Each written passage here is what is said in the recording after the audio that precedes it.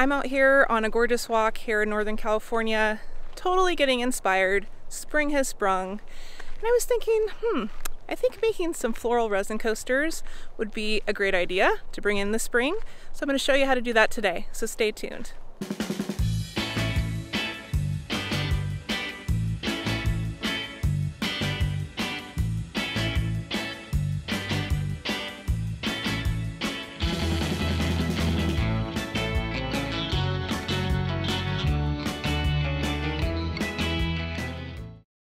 Hi, welcome to Liz's Artisan Shop. I'm Liz, and today I'm going to be showing you how to make floral resin coasters. I love Counter Culture DIY. They have a great epoxy. I'm using their artist resin today to make these coasters. There's many different resins that you can choose from, and I'll post a video in the future on which types of resin to use for what projects. But for today, I'm going to be using the artisan resin, which is a 1-to-1 ratio. And today we're using also their geo-designed silicone mold. Now you can use many different molds for this project, but I just love using this mold. It is the perfect size for my cups and gives me enough working room to produce beautiful petals. And like with any resin project, I always wear a respirator and vinyl gloves to protect myself. All right, let's get this party started. 5 ounces by volume of hardener first in the cup. And then I'm going to do 5 ounces of resin. I like to put my resin and hardener in 2 separate smaller plastic containers. I think I got that at Walmart. So when you start mixing this, you want to make sure to scrape the sides and the bottom of the cup, and the directions say to stir for 3 to 4 minutes. This is obviously sped up. You want to stir a little more slower and carefully so you don't produce bubbles. After stirring for the 3 to 4 minutes, I'm separating out 3 different cups for my colorants. These cups are 3 ounces, and I'm filling them up about halfway, so it's about 1.5 ounces for volume there.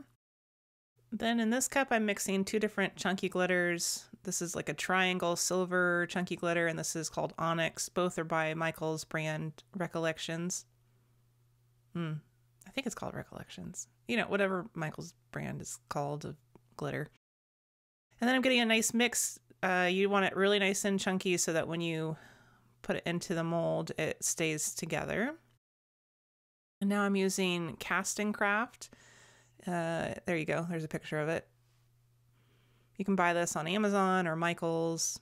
You can get it in a lot of different stores. It is difficult to work with. I used a push pen to try to get the opening a little bit wider. I ended up later just cutting off a big chunk of the tip again because it just was not coming out. And here I have 1.5 ounces of resin mix, and so I'm going to put about, I think I used 7 drops. Oops, I don't know what happened there. 7 drops, and stirring it with a clean stick. Next, I'm using 3 colorants from Artesa's Mica kit. There's 60 count in the whole kit, and I got this kit for Christmas. I'm still exploring, the different colorants that it comes with, and they all have different effects. Like you'll see later that this wasn't quite enough pigment for the project. So there I was mixing emerald green and moss green together, and then next I'll be mixing the seafoam green. And I am just been so into teals and greens lately. I know teal's been popular for like 1 billion years, but I am not tired of it. Okay, and now I'm pouring these into disposable piping bags. I'm going to post a link here in the description, and I'll show you a picture on Amazon. They're really nifty for this project because you can just toss them when you're done. And the 12-inch bags are what I use. You can use bigger ones, but you're only using a few ounces of resin, so the smallest bag usually is the best fit. All right, now here we go, prepping to pipe. We're not a bakery, folks. We're resin artists. Okay, you just want to cut a teeny tiny bit off the tip there, and I place it upside down then once it's cut in the cup. Next is the white resin, and I'm gonna cut the tip off the bag in secret because I don't know how to hold things in the camera frame. There you go, it happened. That's proof. And here is the seafoam green.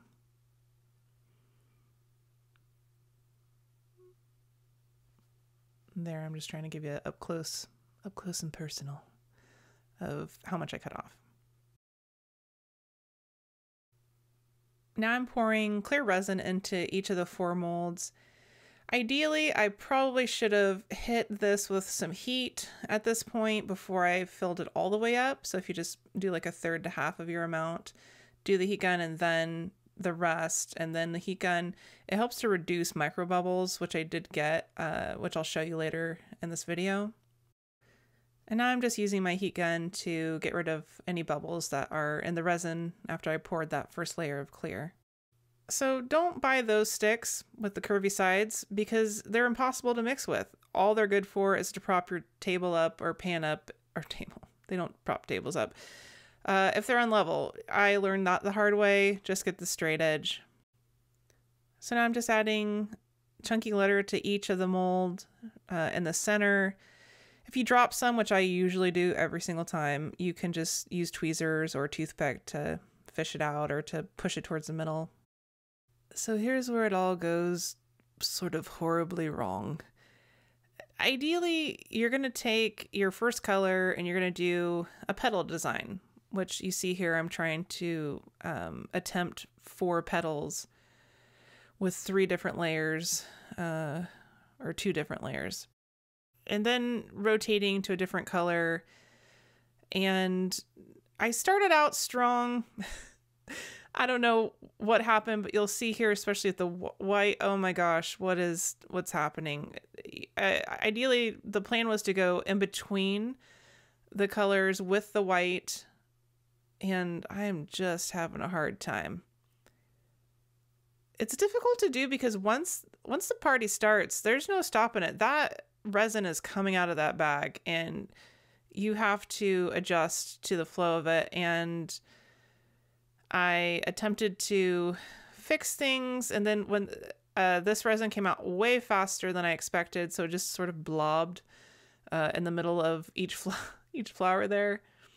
So I'm like, hey, why not just put some in the middle? That wasn't part of the plan. And here I am just crying into my resin cup, wondering what I should do. Do I keep going? Do I scrap it? Because this is not how it's supposed to look. So just add a little bit more. That's what I did there, because more is better. And, you know, why not? I have more resin, so maybe that'll fix it. Oh, let's add more glitter, because that'll fix it. More glitter fixes things.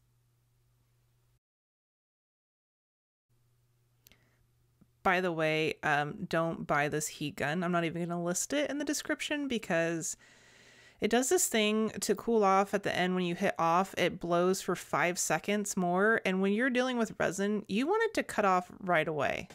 So there's my rant about my heat gun. Okay, so up close and personal, here's how they turned out. My husband says it looks like someone smashed a fairy into each of my molds there. Thanks a lot, Andy. So obviously I'm upset. So I decided, bam, let's just do this again. So these molds I got off Etsy. I'll put a link in the description. I'm using Crafter's Choice, Turquoise, Teal, Mica powder. Being a soap maker, I have a lot of Crafter's Choice Micas. And then this is Evergreen Green Mica powder. And the plan is now to mix these 2 together. And I'm just going to do a white and a colored resin and try to keep it a little bit simpler. And this time I'm going to add more mica than I did last time.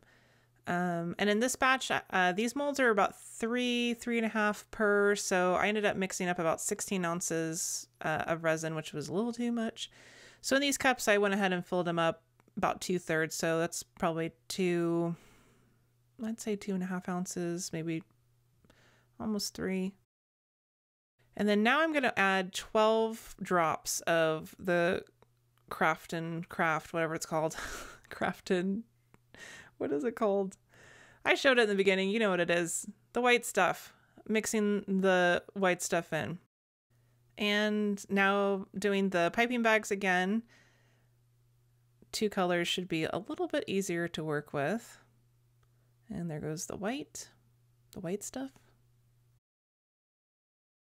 And I'm just using the same glitter mix that I used before. Same thing, gonna pour in the clear resin into the molds first. Again, I should have hit that with my heat gun to get rid of the micro bubbles, but I forgot. And once again, I'm using the heat gun that will remain nameless to get rid of, you know, those bubbles. And chunky glitter in the middle of each mold. Again, you can use tweezers or a toothpick to, you know, move the glitter around if you make a mistake.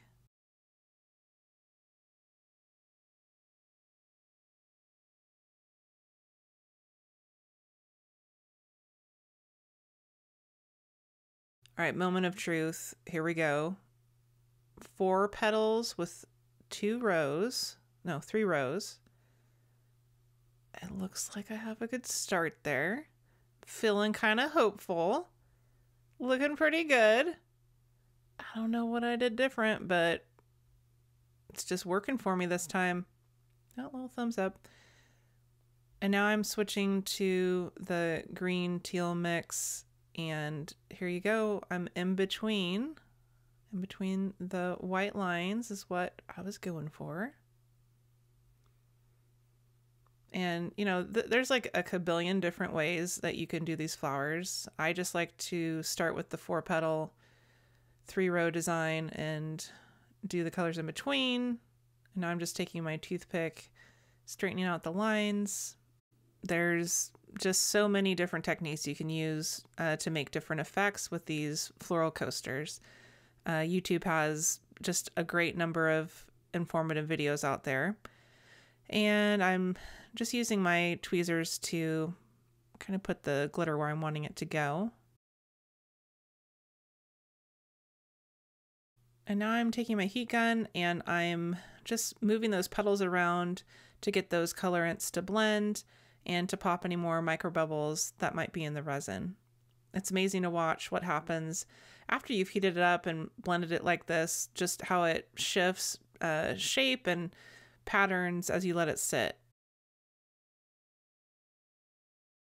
Okay, here we go. It's the next day. I let these sit for overnight, probably about 16 to 18 hours. And the big reveal, this is the first batch, and that's not bad. I actually like the pattern that the 3 different colorants made. I mean, it's definitely not what I was going for, but honestly, I'm making these for my own personal use, and I'm digging it. I love that green. Wow. But yeah, it's not exactly the petal formation I was going for. I'm glad that I made another batch, but you can see, based on the design, just how it turned out, and I think they look neat. Now again, I'm still careful unmolding these. It's been about 14 to 16 hours, but Counter Culture recommends a full 24 hours before unmolding and 72 hours before it's considered cured. Now with all of my coasters or other resin products, I let it cure a full week to 2 weeks before I ship anything, just because I want to make sure that things are hard and I don't have any breakage or bending with them. Another way to prevent micro bubbles, like you see there, is to make sure that your mixture is between 70 and 75 degrees, and you can achieve that by warming it up in hot water. Just being careful not to incorporate water into your mix, because that'll destroy your resin. But, you know, your room may be between 70 and 75, but your countertops are usually cooler, which produce a cooler temperature in your resin and hardener. And my molds are nice and clean. They demolded beautifully. I love Counter Culture's silicone molds. And now the second batch. Let's see how these turned out. The suspense. Okay, well, first of all, I love the colors. Definitely glad I went with just 2 and mixing the teal and green together. You can see more of the petal designs. Definitely awesome 3D effect there. I'm thinking that I mixed a little bit too much of the white, which makes kind kind of those blobby marks. It's the only way I know how to put it. But at the same time, I'm not hating it. Definitely looks more like a flower with some definition. And here is the fourth one. Again, a similar pattern. And man, I love that teal and green together. That is such a pretty mix. So after I was finished with all of them, I realized I had extra resin and I grabbed one more mold. I turned the camera off when I made this one, which I regret because, oh my gosh, it turned out the best out of all of them, I would say. And what I did different is, thinking back on it, is I squeezed so much out of the bag because I wanted to fill up the mold as much as possible. So I think that's the key in reflecting on these coasters is I would have cut the bags a little bit more so more of the resin would have come out. And isn't it the way that when you aren't trying and you're just in a hurry and you're just getting it done and the camera's off and there's no pressure, it's going to produce the best one. But definitely, take your time and play with different techniques, and you're going to learn how your resin responds to your micas or your colorants, and that's part of the fun of it all.